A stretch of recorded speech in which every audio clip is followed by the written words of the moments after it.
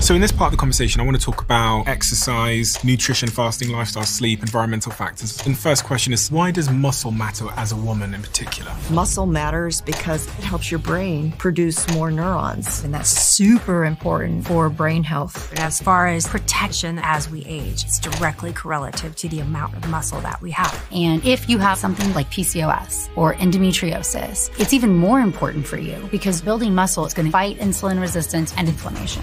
I've got 2 questions to add.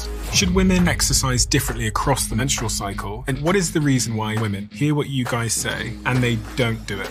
I'm so glad we're having this conversation. Because for women, forever it was all about aesthetics. I'm healthy, I'm thin. Because they are under the assumption through sociocultural ideas that a woman is coming to the gym to lose weight, not to get strong, not to gain muscle. But what we've ended up with is an epidemic of osteoporosis and frailty and really dementia. Where 40 to 50% of women will have low bone density, 70% of all hip fractures happen in women, and when you have that, 30% of the time, you have a chance of dying in 1 year. Because most of it is based on male data. And I see a large number of women trying their hardest to be healthy, but what they are choosing to do is actually having a negative impact on their hormonal health. And it's not your fault. And this is where we have to educate.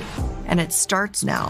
Which brings me to questions from the audience, like what's the best and healthiest way to lose weight? Is there a diet for fertility? Should women fast? Is there a link between environmental toxins and early menopause? We think so. But also, if you were to design perfect workout regimes for menopause and perimenopause, what would you... Oh, Stacey's clapping. Go ahead.